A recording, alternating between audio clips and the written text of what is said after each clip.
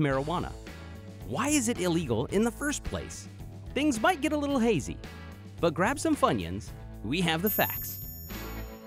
The first recorded use of cannabis as a medicine was by Emperor Shen Nang of China in 2737 BC. He prescribed marijuana tea to treat gout, malaria, and hilariously, poor memory. What? On the home front, the first legalization on American soil involving cannabis was reportedly enacted in Jamestown, Virginia in 1619. The decree from King James I required all American colonists to grow Indian hemp for export to England. Drug runners!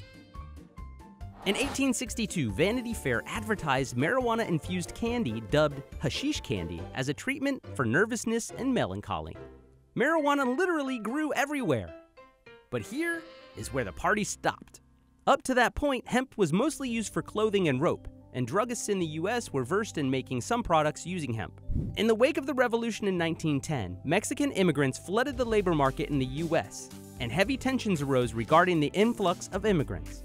Those same immigrants also brought with them the simple ingestion method of smoking marijuana.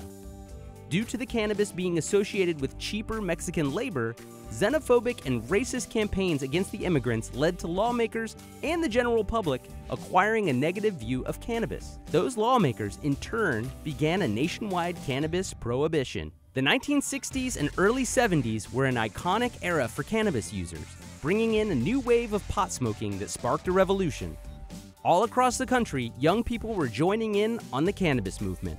In 1970, President Richard Nixon passed the Controlled Substances Act, which federally outlawed marijuana. Nixon planned to target heroin, which he associated with African Americans, and marijuana associated with hippies, to disrupt both groups who largely opposed him. Early successes for those fighting for legalization came in the form of decriminalization for many states, starting with Oregon in 1973.